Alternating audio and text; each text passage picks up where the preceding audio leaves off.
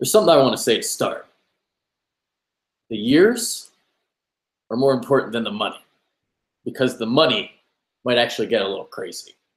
According to Wojnarowski of Yahoo Sports, he's saying that J.J. Redick is meeting with the 76ers. And Keith Smith, I'm not sure who Keith Smith is, but Keith Smith of FanRag Sports, I guess, he's saying that the league expects Redick to get, what is it, $25 million a season on a 1 to 2 year deal. Now, as long as Redick would be out of here before obviously Ben Simmons and Markelle Fultz get their extensions, then that's really all the Sixers need. I mean, obviously it would fill a need to get Redick. Now, some names are already gone. Patty Mills has already agreed to a 4-year, $50 million extension with the Spurs. But the Sixers, I mean, a guy like Redick, you're looking at, you only want him here for 2 years, basically. Now, $25 million is a very, very steep price. But again, it's not like the Sixers are cash strapped. They have money to spend. If they were in a situation like the Eagles or something crazy where they had to trade somebody for Redick or whatever to free up the space, no, obviously you're not doing this. But the Sixers are in a position to sign Redick. Now, another possibility that I would like the Sixers to explore is trading for Danny Green. I think that would be a tremendous idea. I believe he's making $10 million a season. So obviously doing something like that, I believe he has 2 years left on his deal. So if you're doing the 2-year thing, that would be perfect for a guy like him. But for Redick, I mean, he's going to look for years and money. He wants stability, and he wants stability throughout a couple years. But if he's going to get $25 million a season, then from his perspective, well, it might be okay to do a 2-year deal for $50 million. Now, I don't really believe the legitimacy of that Keith Smith report of $25 million, but we'll see. We'll see if it's something crazy. If he gets $20 million, I mean, 2 years for 40, I think that's more realistic. But we'll see what the price tag is. I mean, let's see. What were some of these earlier deals already? Jeff T got 3 for 55, 4 for 50. I mean, that was about expected. And I expected him to stay with San Antonio. And you figured a guy like him at 28 years old, he was going to get more years. I mean, I know that was a popular name that people in Philadelphia liked. But he's already gone. He's off the board. We'll see about Redick, but he's meeting with the Sixers right now.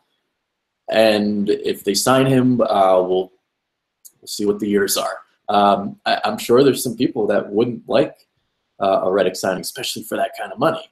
But we'll see. I mean, I think he would be a perfect fit as a shooter for the Sixers, considering you have Ben Simmons and Markelle Fultz, who got the drive and kick.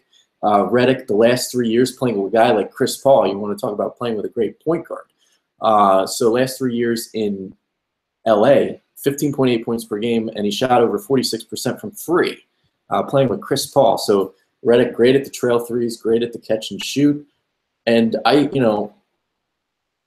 think Patty Mills is a better basketball player than J.J. Redick, but J.J. Redick is a better shooter. And I think for this team, Redick would be a perfect fit for 2 seasons.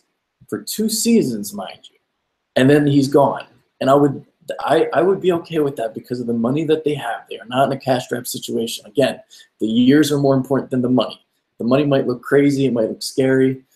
But, the Sixers have a lot of it to spend. They got to get to the cap floor. I mean, the other rumor I saw today was for Amir Johnson they would sign. Ew, that would be terrible. Yuck. Amir Johnson, that would be awful. So, yeah, and by the way, I don't know what Danny Ainge is doing. It's crazy, these trades, So Paul George gets traded for players. It's like Danny Ainge gets the picks and he gets the assets. And all these guys that are getting traded right now are being shipped away for players. And Ainge is getting these picks and he's not doing anything with them. And wow. Apparently Terry Rozier was the final piece. And Danny Ainge thought it was too much. Wow. We will never know what the deal was or what the other deals were, but whew. Domantas Sabonis and Victor Oladipo, and Oladipo on a big contract. Going to Indiana. Paul George and Russell Westbrook. Now, how awesome would that be if OKC beat Golden State? Not going to happen probably, but I mean, I would freaking love that, to be honest with you. Not gonna lie, just to rub it into Katie's face, especially the way he's going right now. That cocky son of a bitch, you know. But I'll tell you, he is right about the Fed's nickname. Nickname is trash, but the players, holy. They are holy players. All right, let's see. Yeah, I got nothing else. I know it's late, so I'm not trying to talk too loud. I'm also doing this on the laptop. So let me see if I got some comments. Hold on. So I'm going to pull this up real quick. But, man. So, also there's another report I saw. Hold on. I mean, Danny Ainge is also going to leak out a lot of bullshit right now. So there might be some reports that you see that aren't true. Danny Ainge is just trying to make himself save face because he looks like a complete moron right now. I don't know what it was.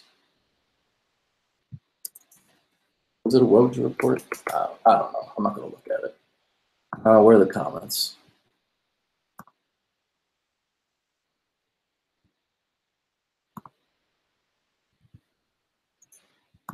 Here we go.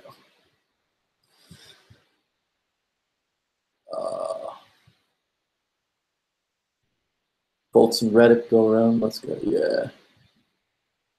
Okay.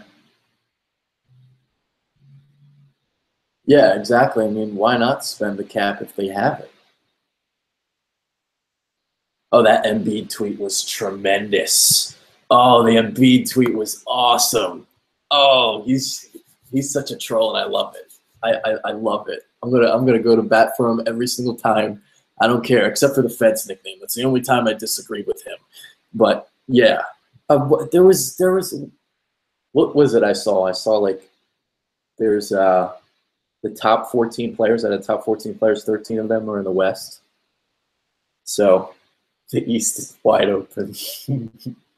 And Danny Ainge is being a freaking moron. He's being a complete idiot. So if you don't want to do anything, I mean, it's fine. We'll see about Hayward. I would laugh if he signed with Miami. That would be absolutely tremendous. So let's hope for that. But I do think Hayward is going to go to Boston. So the Bulls and the Pacers, yeah, it's 2 playoff spots right over. I mean, dude, I think, you know, I know a lot of people, you know, you want to see the product first, and you know, you want to actually see guys healthy. But even if like Embiid were to miss, I'm not going to, like, I don't even want to talk about this, but like, say he misses half the season. Even if you have Fultz and Simmons for a year, why couldn't they make the 8 seed? Why couldn't they? Why not? That's, you know, why not? Especially now you have pieces surrounding these guys. Dario Saric entering his 2nd season, coming off a great rookie season. Should have won Rookie of the Year. Haha, right? Except I would have given it to Embiid. I don't care. But, you know, he has Covington as a wing defender. I mean, TLC is starting to come along. You're going to have Furkan coming over. It's exciting now, you know? It's getting there. It's getting there. And I don't care. If you want to hop on the bandwagon, it's okay. I love it. I love it when the Wells Fargo Center's freaking raucous. I love it. Because I remember going to games that was empty. It sucked. It's terrible. Let's get that thing rocking again. Let's keep these guys healthy, too. So that's what I got to say about that.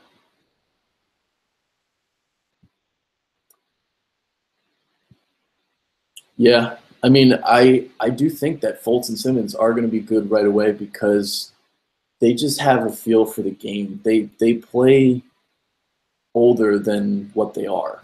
You know, they already have this knack of how to play the game, especially if you watch Fultz, the way he can, you know, change his pace and the way he dribbles the ball, the way he can pull up in the mid-range and just get to his spots whenever he really feels like it. He gets to it effortlessly.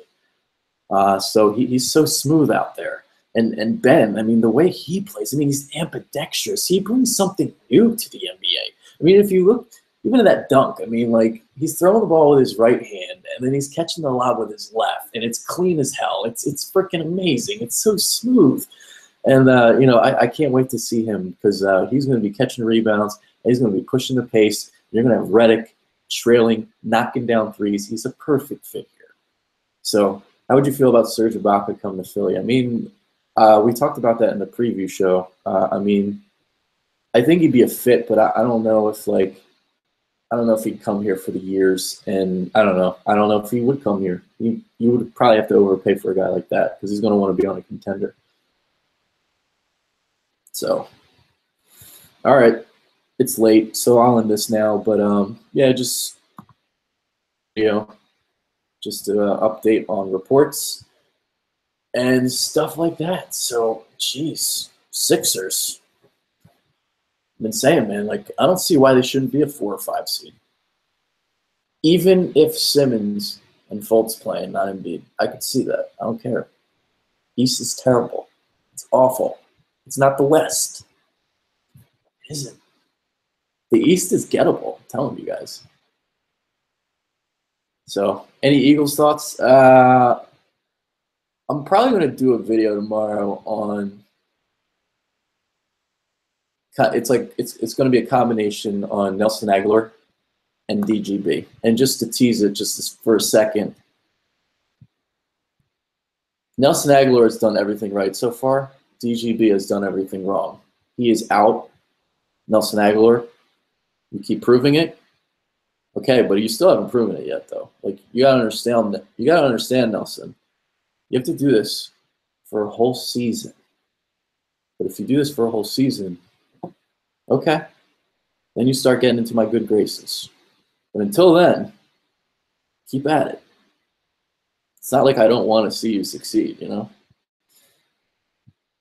Hicks hand injury, I mean, he'll be back in time. I mean, like, he's going to be out for a couple weeks. Even if he misses some training camp, so what? Like, he's one of the best young linebackers in the game. He knows what he's doing out there. He'll be ready for the season. So, yeah.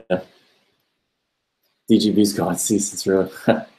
Thoughts on Marcus Johnson? I mean, he's the name to watch in the preseason as the guy to emerge potentially if Shelton Gibson really is struggling, like the reports are saying.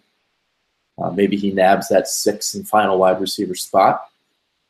From what I'm hearing positive things at OTAs, but again, that's just OTAs. They're just in gym shorts and they're not in pads yet, so I really don't care too much. But we'll see. He's a name to keep out for. It really is hard not to like what he's doing. Like, I'll get it more into it tomorrow because he is going about it the right way. So I'll just save that for tomorrow.